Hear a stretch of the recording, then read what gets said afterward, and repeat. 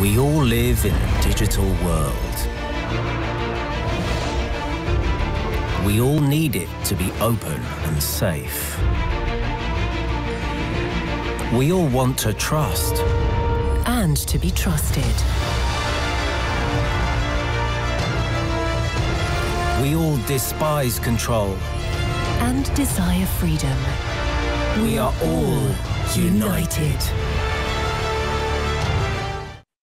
Okay, so we're going to start our open forum. Good morning, good afternoon, good evening. Very welcome to IGF Open Forum on promoting common understanding on global data governance. My name is Yoichi Ida, Deputy Director General for G7, G20 and Multilateral Affairs at the Japanese Ministry of Internal Affairs and Communications. I'm also serving as Chair at OECD Committee on Digital Economy Policy. So I'm very happy to serve as moderator today. And we would like to hold 1 hour discussion on current issues on data flow and data governance in the global internet environment. And we have very excellent speakers with us. We have Ms. Gosia Logi from UK, and Ms. Audrey Plonk from OECD, Dr. Anne-Christine Sukadar from Germany, and Dr. Mark Yokozawa from International Economic Collaboration of Japan. And in Katowice, we have Ms. Timia Suto from International Chamber of Commerce. So in this session, we will discuss the recent development of the policy discussion on cross-border data flow with a particular focus on the concept of data free flow with trust, which was proposed by the Japanese government 2 years ago.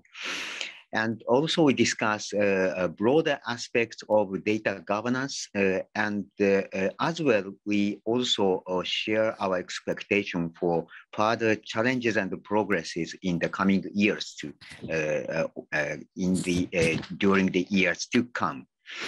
So as many of you here today may be well aware, our government of Japan proposed the concept of data free flow with trust on the occasion of G20 Osaka Summit 2 years ago. The purpose of this proposal was to facilitate international discussion on the relationship between data flow and trust in the digital economy. Our belief is data should be utilized to full extent to maximize the benefit of digitalization or digital society.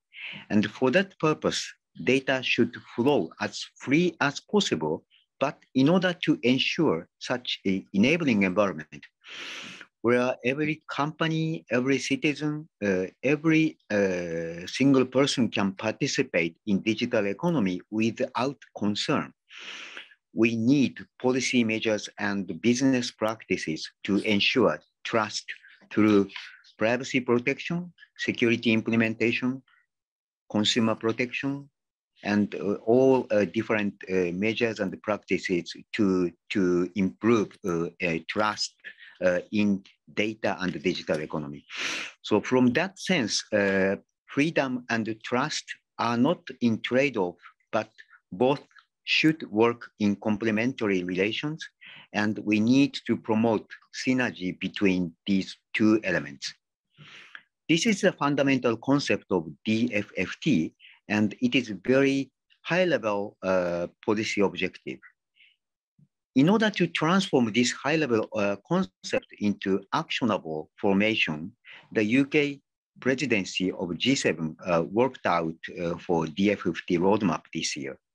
And we know OECD and other fora are also promoting policy discussions to promote data flow and data governance.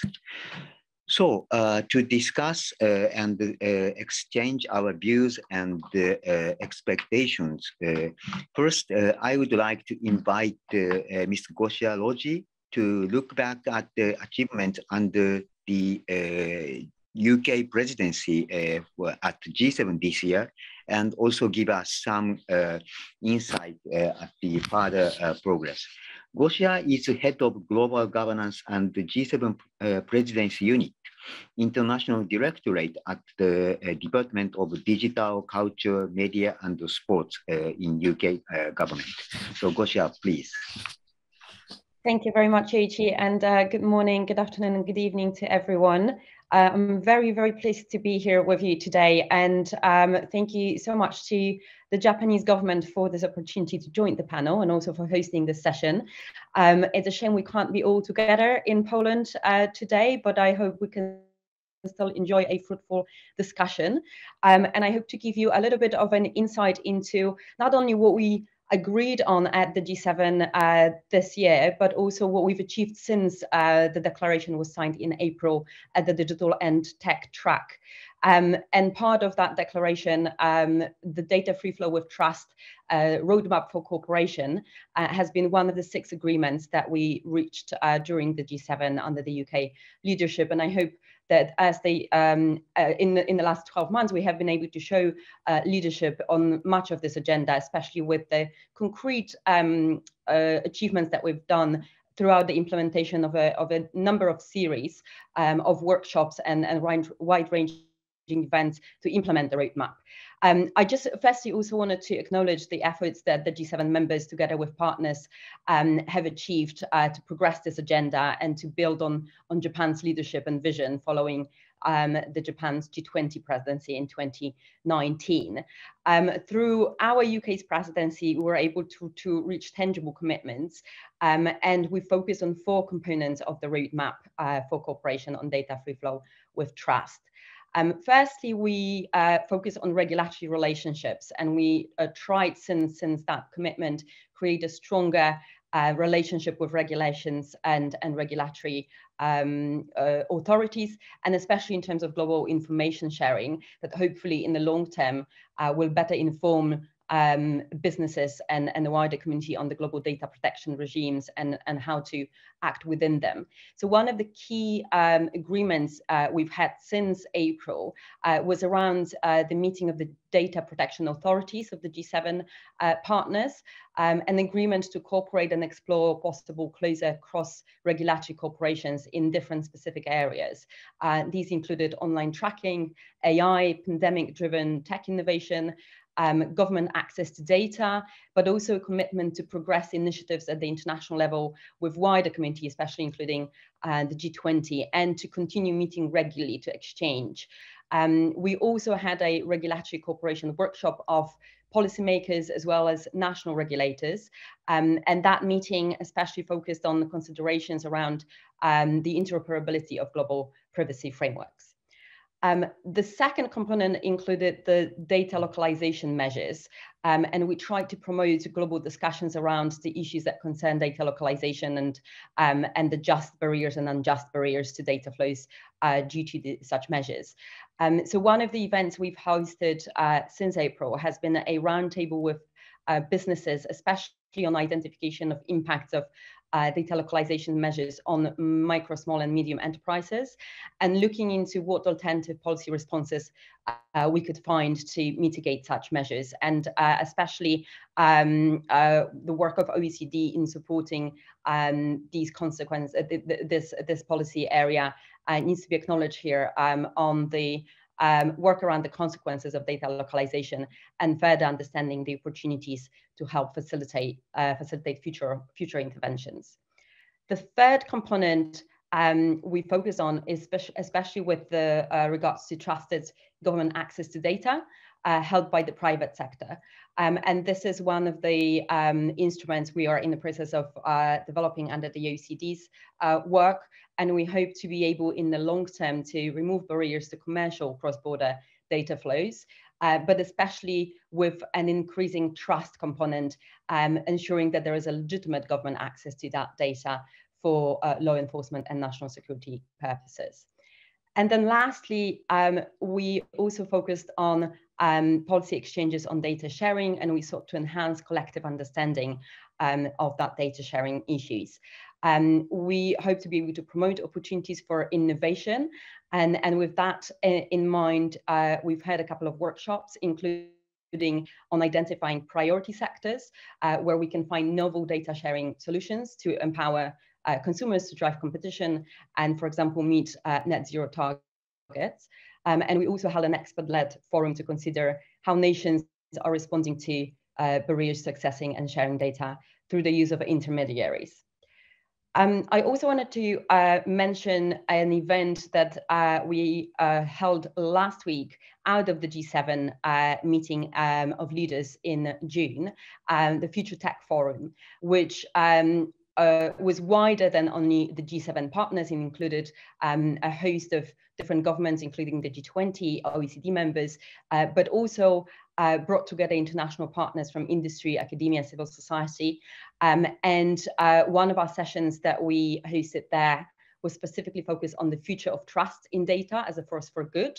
And we included an example of how data can support, on the example of data use in the health sector, innovative solutions to health related measures with the use of trusted data.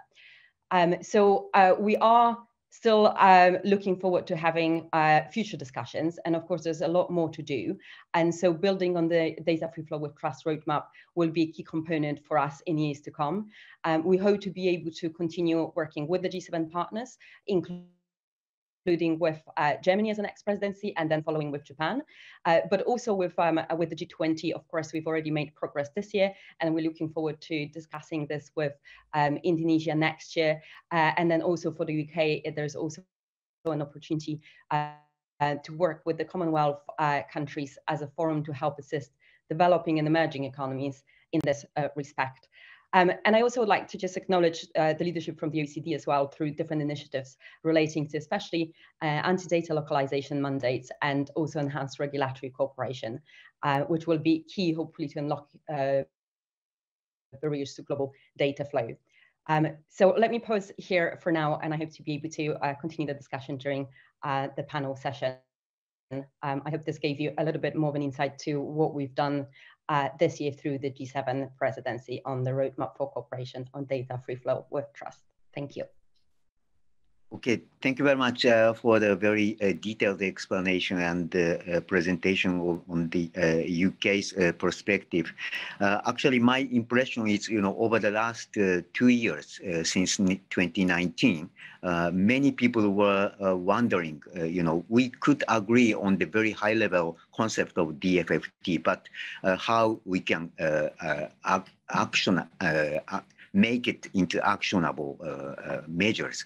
And one of the answers was presented by the UK government in a very beautiful formation. And what was good for the government of Japan was the discussion, domestic discussion on our national data policy was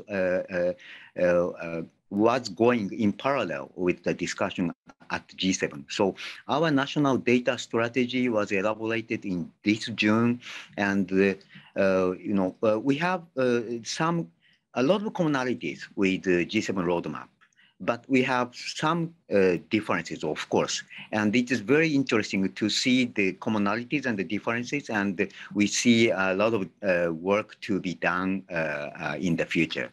So thank you very much for the presentation. And now I want to turn to Dr. Anne-Christine Sukadao, the head of Division for International Digital and Postal Policy, G7 and G20, and Internet Governance at German Federal Ministry for Economic Affairs and Energy. So I would like to invite Anne-Christine to share us the Germany's the insight and also the expectation for the further work or evaluation on this year's achievement. So Anne-Christine, please take the floor. Thank you very much, Yuichi, and for organizing this panel and for giving me the opportunity to speak to you today. As Yuichi and Gosha have highlighted already, data governance and data free flow with trust are of utmost importance for our economies and for our societies. And because both are more and more relying on access to data, the use of data, and therefore, of course, the flow of data. At the same time, we find an international patchwork of regulations on cross-border data flows. And this patchwork is posing a challenge not only to enforce public policy goals, but also for businesses which would like to profit from the opportunities of a global digital economy. And Germany therefore very much appreciated that Japan had put data free flow with trust on the table for the G20 in 2019, and that since then the G20 have continued this work. Now the Indonesian G20 presidency will also promote this important topic. And in the G7 context, UK has pushed data governance and its very successful G7 presidency this year. As Gosha has already pointed out, the G7 made an important step and agreed on a roadmap on cooperation on data free flow with trust. And as part of this roadmap, the G7 worked to accelerate the development of mutually acceptable data sharing practices for priority sectors. And we collected evidence on the economic and societal impacts of data localization measures. And we made further progress in terms of mapping commonalities in regulatory approaches to data transfer with the help of the OECD. And we were also concerned with government access to data held by the private sector. And just last week, as Gosha said, at the Future Tech Forum in London, we had very, very interesting discussions about data as a force for good and the importance of public trust. So what does all this mean for the upcoming German G7 presidency? So when I speak about our presidency, I first have to give a little caveat. As you might know, Germany held elections in September, and the new chancellor will be elected by parliament today. And it is only afterwards that a new minister competent for digitalization will take office.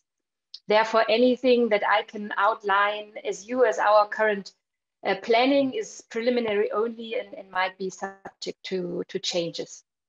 However, what we would like to propose to the new minister is to continue the G7's work in unlocking the potential of data for the economy and for the society.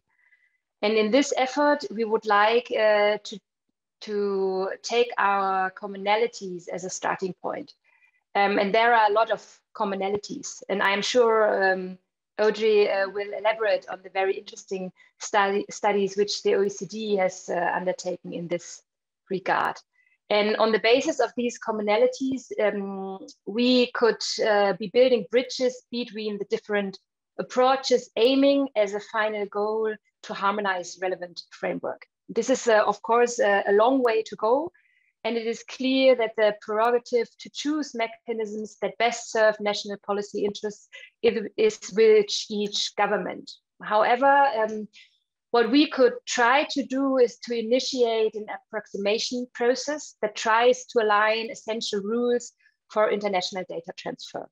And our aim would be to create a level playing field to promote global data traffic and to spur both innovations and cost benefits for consumer and businesses. So this, in a nutshell, would be what we are thinking about for our G7 presidency with regard to data governance. However, as I said, all up to the decision of a new minister for digitalization.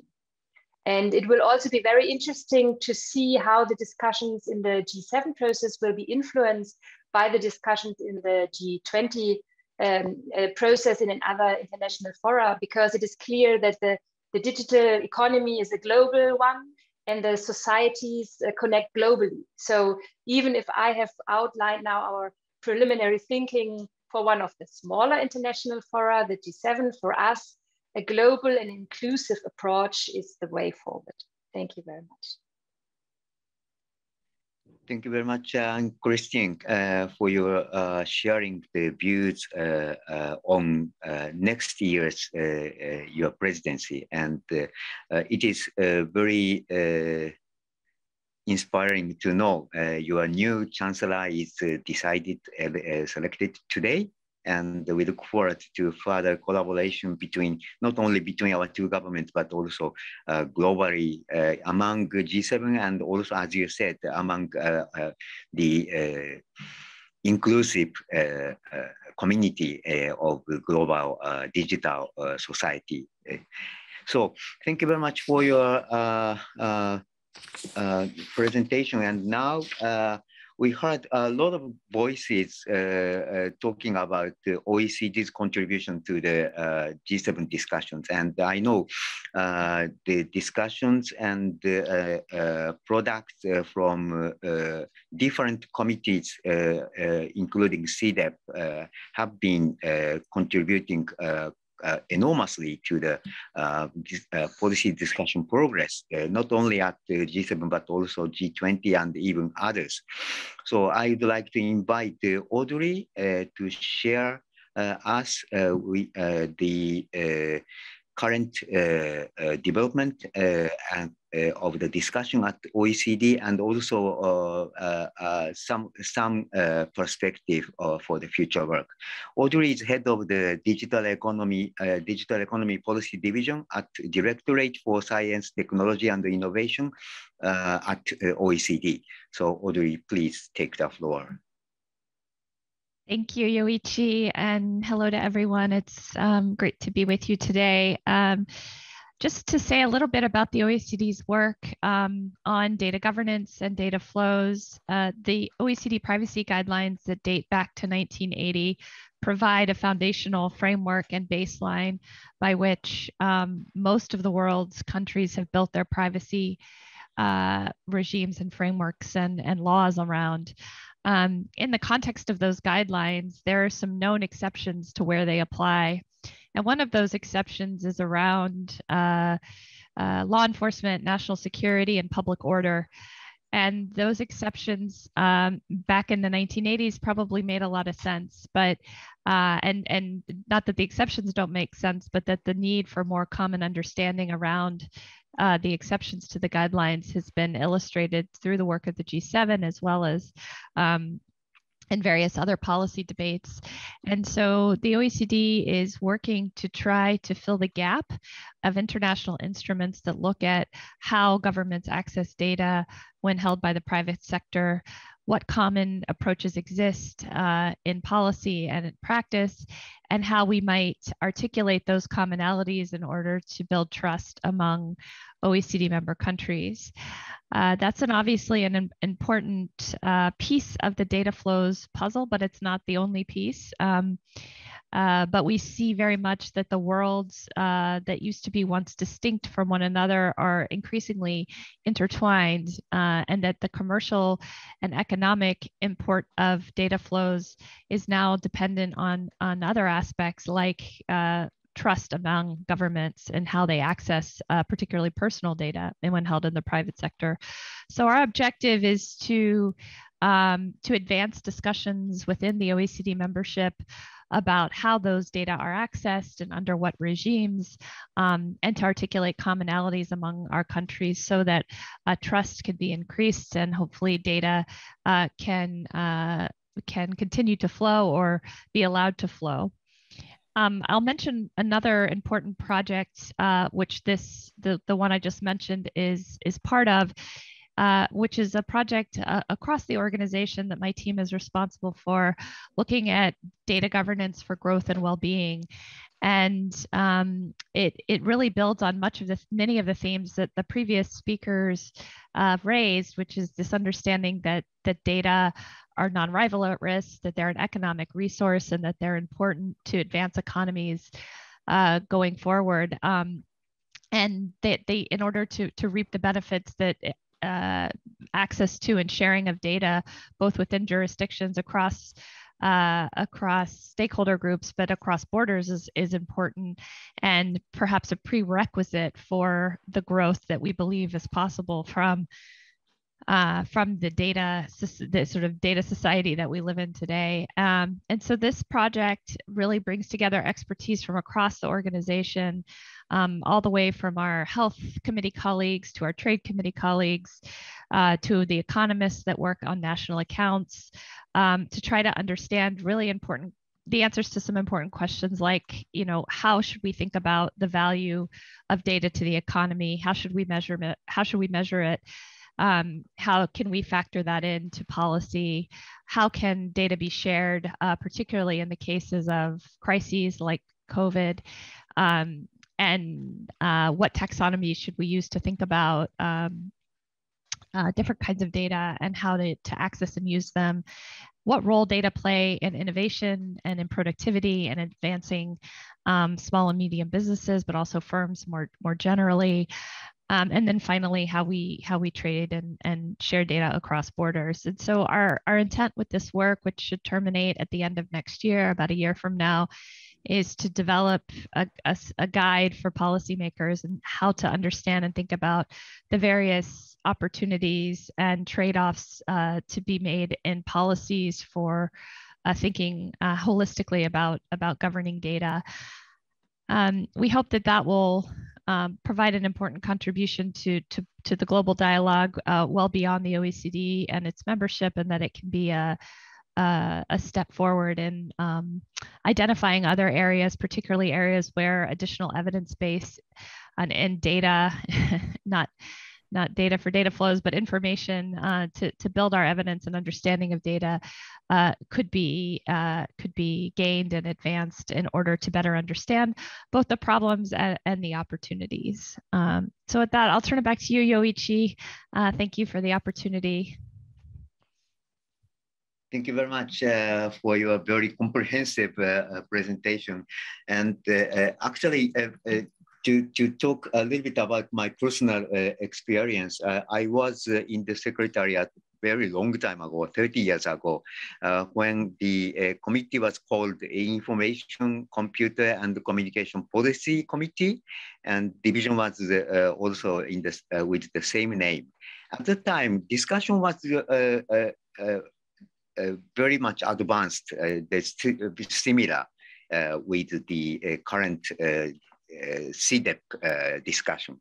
But the coverage and the influence of the committee is very different. At the time, the ICCP committee was a kind of very technical discussions and very small community. But now CDEP covers a so wide range of issues and topics, as Audrey said, across the organization. And we work together with so many experts from different fields, including health, education, transport, whatever.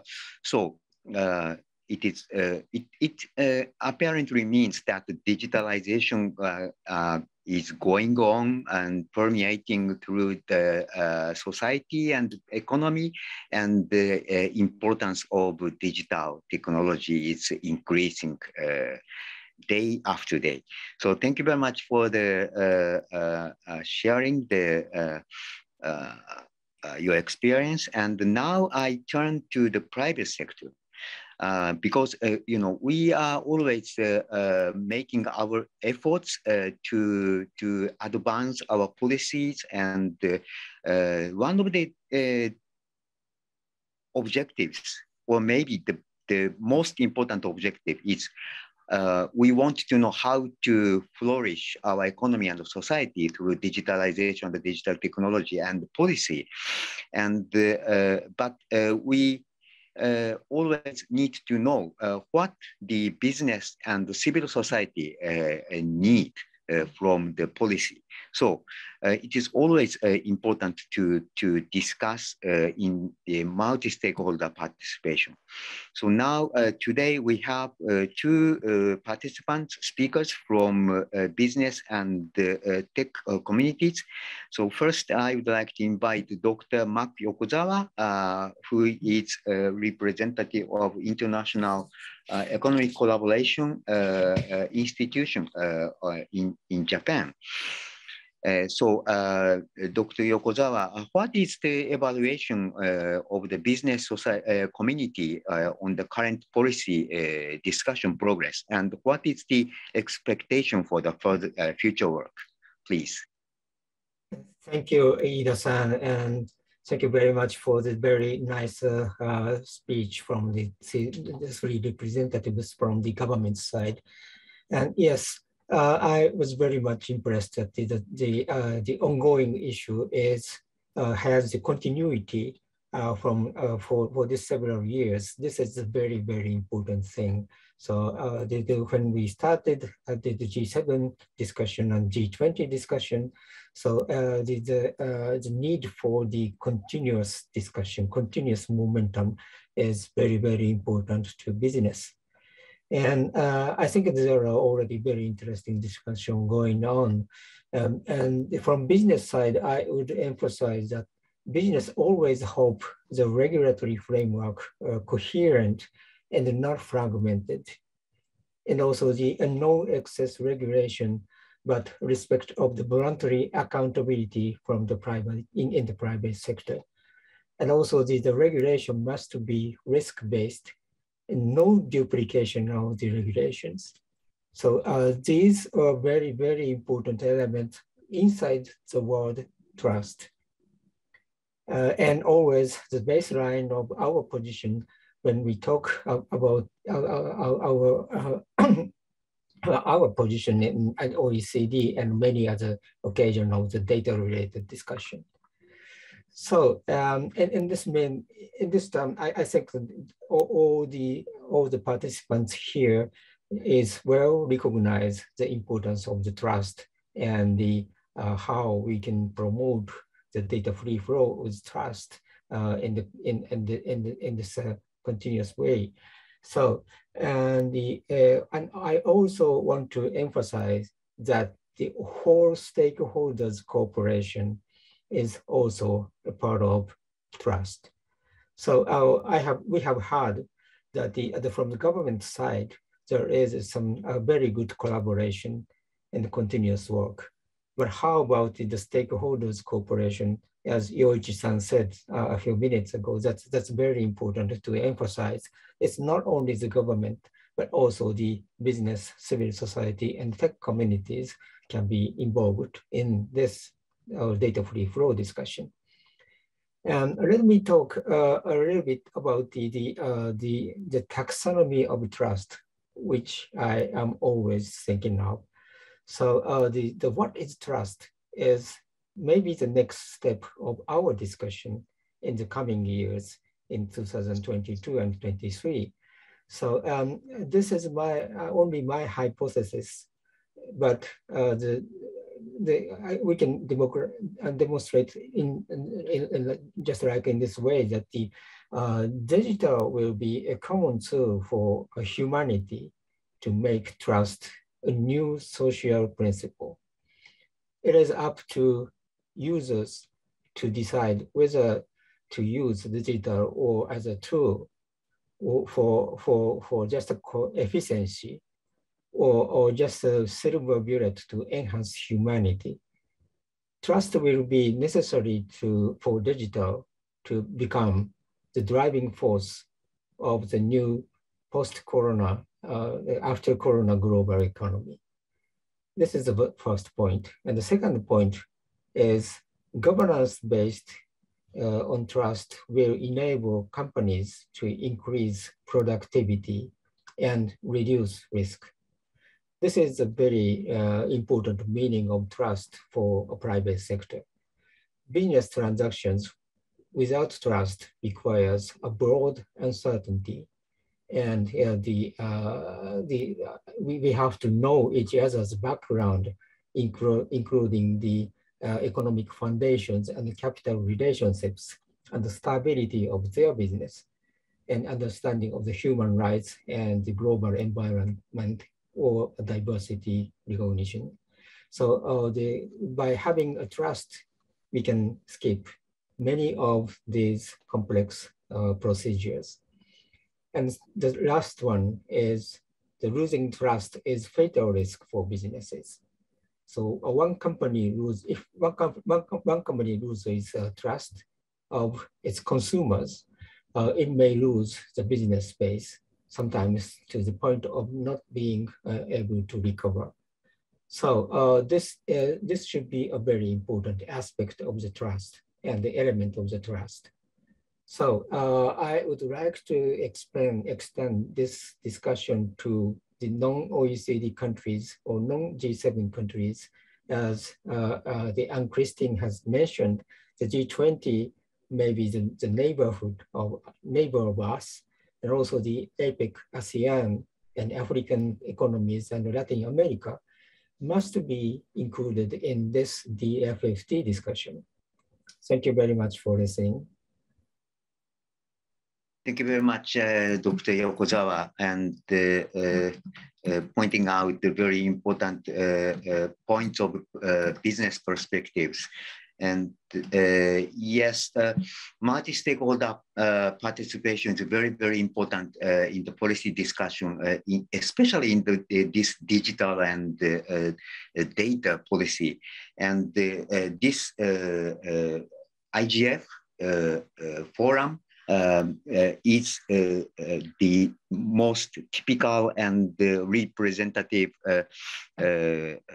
platform for all stakeholders to join, get together and discuss and explore the ways to take action together. So I hope this year, unfortunately, the COVID prevented many people, including myself, to travel and see each other on site. But we keep working together, and we believe a multi-stakeholder approach will produce a lot of power to the digital policy formation.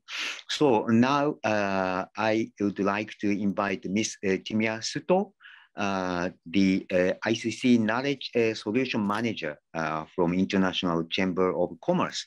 And she has a long history of experience working to contribute to IGF. So based on your experience, how do you evaluate the current progress and the current situation, or how do you expect the further work by multi-stakeholders at IGF?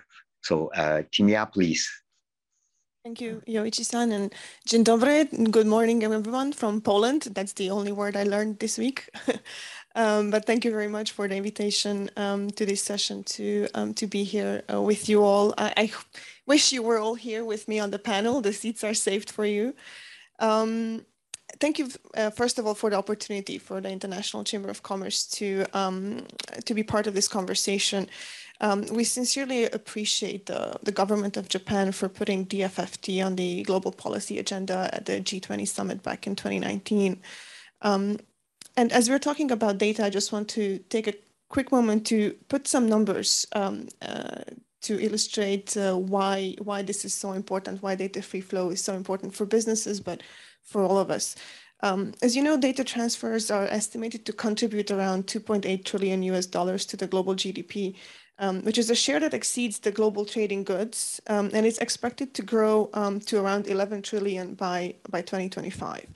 And this value is shared by not only the digital industry, but by traditional industries like agriculture and logistics and manufacturing, which in fact contribute about 75% to this value of data transfers.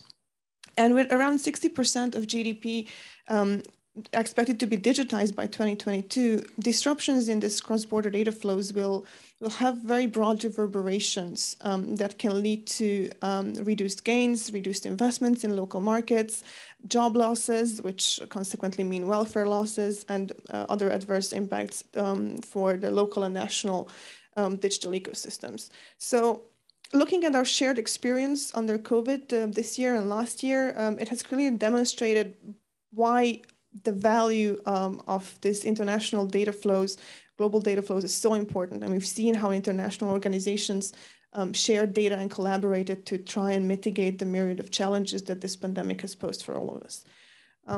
So trusting cross-border data flows is very critical, as you've seen, for social and economic importance to organizations of all sizes, to the private, but also to the public sector, and increasingly so in this evolving pandemic situation that reminds us of this value every day. Trust in data flows is being eroded, as many of my colleagues here on the panel said, over concerns that demands from governments to access data held by the private sector may conflict with universal human rights and freedoms, including privacy rights, or causing concerns and conflicts with domestic laws when such data access transcends borders. These increased concerns and reduced trust have more far-reaching consequences. They lead to uncertainty that discourages individuals, businesses, even governments from fully participating in the digital economy, and has a negative impact on the inclusive economic development that we are all talking about, especially now, trying to recover from the pandemic's economic effects. So the lack of common principles on trusted government access to data results in this increased barriers to data flows, which not only contribute to the lack of trust, but contribute to increased data localization measures as well, which create their own sets of challenges to businesses who wish to operate across borders.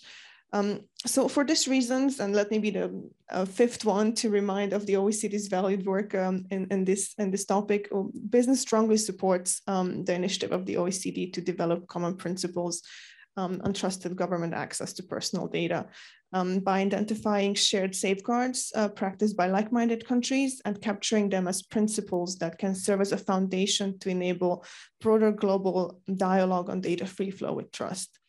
Agreements on such safeguards will bring about a more predictable environment for global data flows, enabling the current pace of digital transformation to be maintained at a time when economic recovery is of top mind for governments around the world.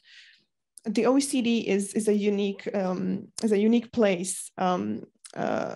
It's a really appropriate forum for this work because member states there share the democratic values and commitments to the rights and freedoms of individuals, including privacy, and they share common interests, including in preventing, investing, and prosecuting serious crime and in addressing national security threats. And the OECD this way could be the first to set a baseline of international standards and norms for trusted government access to data held by the private sector, and set a firm foundation for further progress on data free flows with trust. So business really supports the continuation and successful completion of the OECD process and hope for timely and publicly visible interim outcomes as well that are informed with a broad range of experts in national security and law enforcement, and privacy, both from businesses and civil society organizations in the respective member states. So the International Chamber of Commerce is really ready to provide input into this process to the OECD, as well as evidence on behalf of businesses that we work with worldwide to assist this work, both in evaluating existing practices and in developing the policy guidelines that we're all hoping for in this matter. So thank you very much for the opportunity to contribute here. And if there are any questions, I'm happy to respond. Thank you very much, Chimiya-san, for your perspective from business and civil society community experience. So now we have 50 minutes left, and I would like to invite some of the audience to make any comments or questions to speakers or to rest of the world. And if you have any comments or questions, please use the hand raising function of the Zoom or type in chat box. But if you can, please raise your hand and speak out.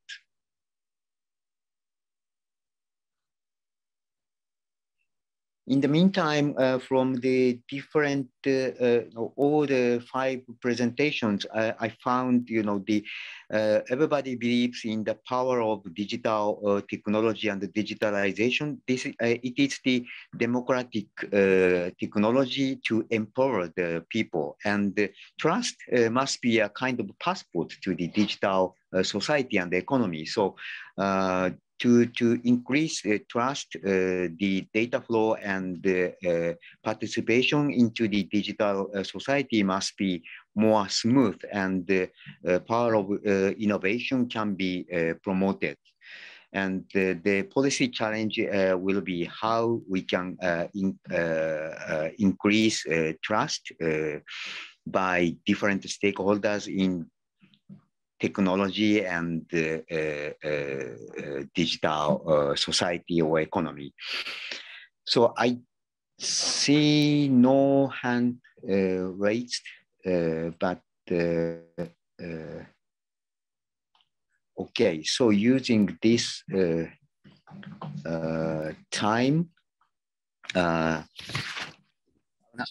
ask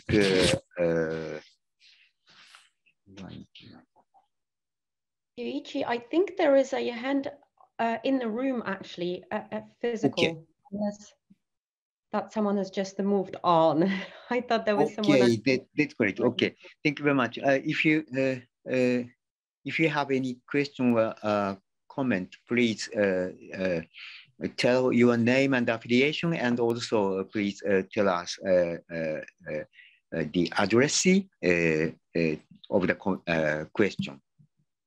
Yes, hello, my name is Rita from the European Chamber, and I have a question regarding global data governance, because the democratic countries are a small minority on this planet. So I was wondering how you suggest to deal with data flow and trust with the rest of the world. Thank you. Thank you very much. Who wants to respond to this question? I'm happy to go first, Yoichi, if it helps, and then yes, please. Provide some time for my colleagues. Yes, you're absolutely right that for example, the OECD is 38 countries, but we work with many beyond that, and we have a long history of setting standards that are broadly adopted beyond just the OECD membership. So the privacy guidelines are an example of that. The recent AI principles are another example of that. The tax agreement that the OECD just, that is not my responsibility or in my domain, is an example of that. And so I think our aspiration is that we can set some baseline principles that could be widely applied for countries who take a similar view and a similar values-based approach. I recognize that it takes time to get there to something that is broadly applicable around the world, but our goal is to create something that could be foundational for more than just the OECD membership. So I hope that helps. Thank you. Very much, Audrey. And I see Dr. Yokozawa is raising hand. Thank you. A very, very short answer to that. It's I think the key is the business and the other stakeholders. So I think even the government does not have a common recognition, a common ideology, or a common economic forms, but the business is almost the same. So business is sharing, almost sharing. There's not perfect in anywhere, but the business almost shares the mind. We want to be free and open, so that's a common sense. So I think the key is the business. Thanks. Thank you very much, Dr. Yokozawa. And this question is very important, I believe. As she pointed out, G7 or OECD is not working only for the member countries, but the principles and the policy discussions are just forming the core or most advanced formation of the commonalities, and we are always trying to outreach and share the same principles with other countries across the world. And I have very good experience on my own. When I was discussing AI principles at G20, the AI principles was discussed and endorsed at OECD, and we imported to the same principles into G20 discussion. most countries welcomed, but there were 2 countries who were opposing until the last moment. I don't think it is dishonorable to name the countries. They are India and South Africa, and they were very careful to endorse these principles because they were not members of OECD. They didn't have enough time to understand. But they, after a lot of explanations, they agreed to endorsing the G20 AI principles. But at that time, India said, because Indian government hadn't discussed their own national AI policy up until that time, they didn't want to commit to the recommendation part to the government. So that's why we put the part 2 of the AI principles outside to the G20 commitment. And that was done at G20. And 1 year later, when I met the government representatives from India, they said they started policy discussion inside the government, and they were elaborating their own national AI policy based on G20 AI principles. And they were very grateful for the discussion and the opportunity when they joined the discussion with other G20 member countries, and they came to know how the human-centered AI principles should be, and how they can incorporate those discussions into their national discussion in their government.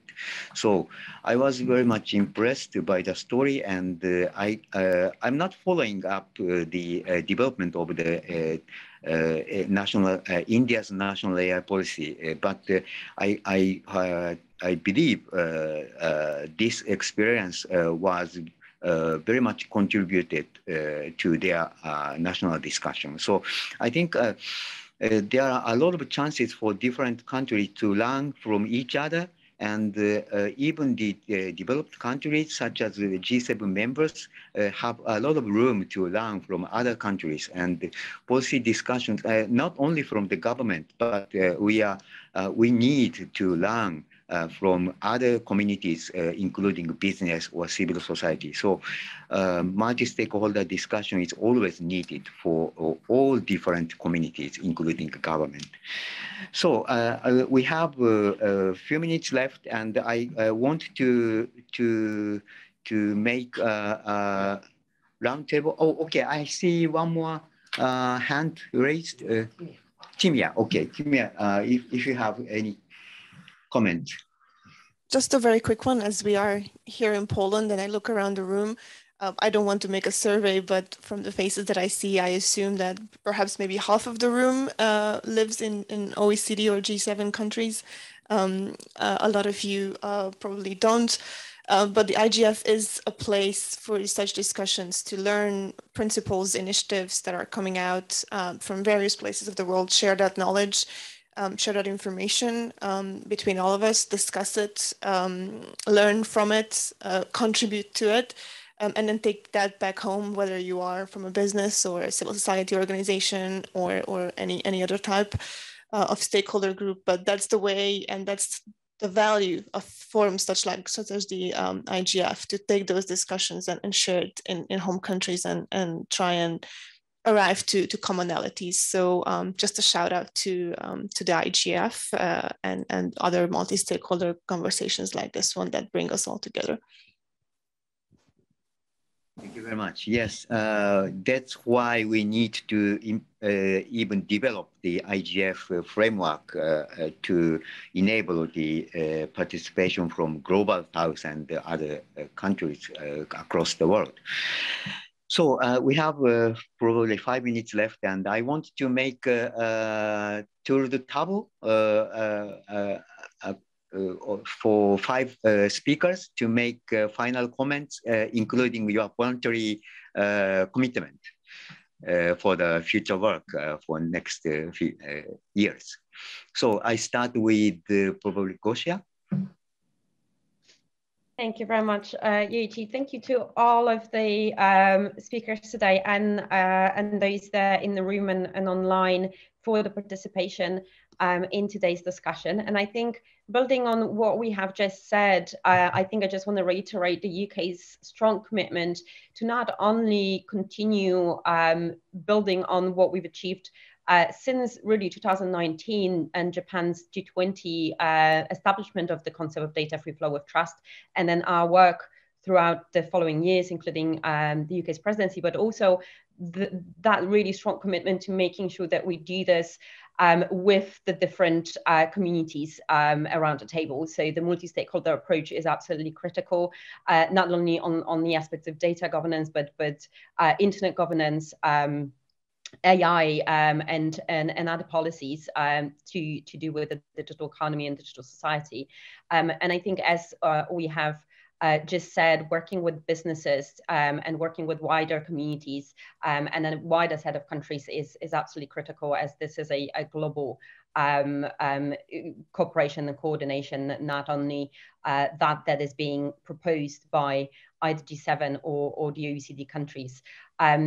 From the UK's perspective, again, we're absolutely committed to making sure that as we engage with others, we bring those principles and those frameworks that we decide on within that smaller sort of community wider, and that really is to do with any of the four or wider sort of components of the roadmap. So on data localization measures, making sure that we build an evidence base, that we understand the impact, and therefore that we are able to come up with policy responses that can deal with those localization measures to ensure that that businesses can improve and act within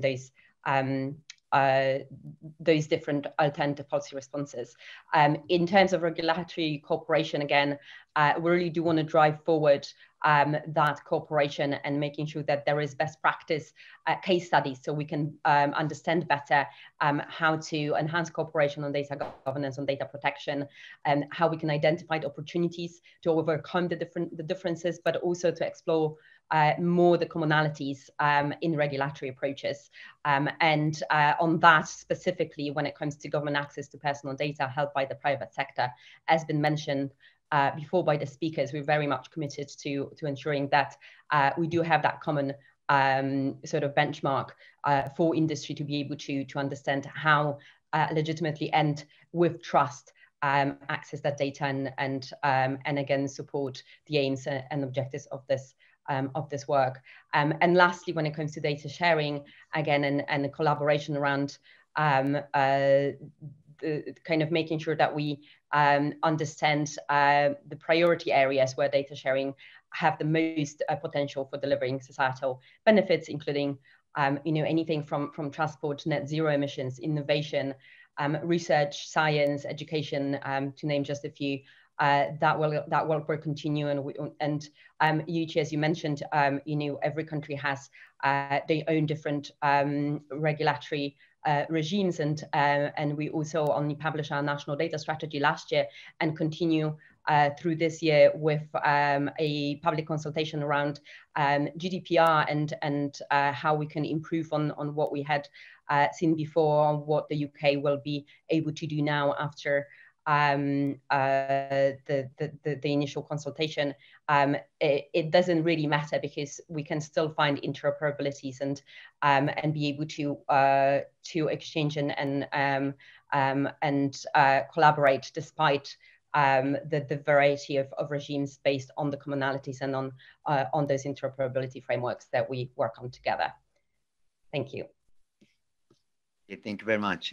So, Anne-Christine, what about the Germany's perspective? Yes. Well, thank you very much again. It was very, very interesting and inspiring to hear all the different views for the way forward and where the focus should lay. For us, for the German government, we very much hope that we can now tie in with the success of the British G7 presidency, also in the regard of free flow with data. And well, the next year will show how this will be done. But altogether for us, I would like to repeat that the multi-stakeholder approach in all aspects of internet governance is very important for Germany, and also in the G7 process. It is important that we hear the input of businesses and of society and all the various groups. Thank you very much. Thank you very much. So now I invite Audrey for your perspective. Thank you, Yoichi. I'll be brief just to say that, we really try to play the long game and take a long-term view of things. And in order to do that, we're very committed to building the evidence base to help support better policies around data flows, data governance. And I think our, almost 40-year history with the privacy guidelines is evidence of that, but also other instruments that we are developing and trying to develop. So I think that's the contribution that we overall strive to make, is to putting the evidence in the hands of the policymakers and making recommendations, obviously directly to the OECD members, but also with the hope that they can apply more broadly to the global environment. Thank you. Okay, thank you very much. So the time is running out, but just a few words by Yokozawa-sensei and Timiya. Well, just one word. Let us continue this discussion to build forward better. That's it. Thank you. Thank you. And Timiya? Thank you very much. My one word is collaboration. Collaboration within governments, which includes also national security agencies, law enforcement, and other branches of governments. Collaboration between governments, and collaboration between governments and the private sector. Thank you. Okay, thank you very much. So time has run out, but I believe discussion was very productive and very future looking. So thank you very much participation to all the speakers and to the audience. And I believe we can continue our collaboration. So thank you very much. The session is over. Thank you very much, everyone. Goodbye. Thank you.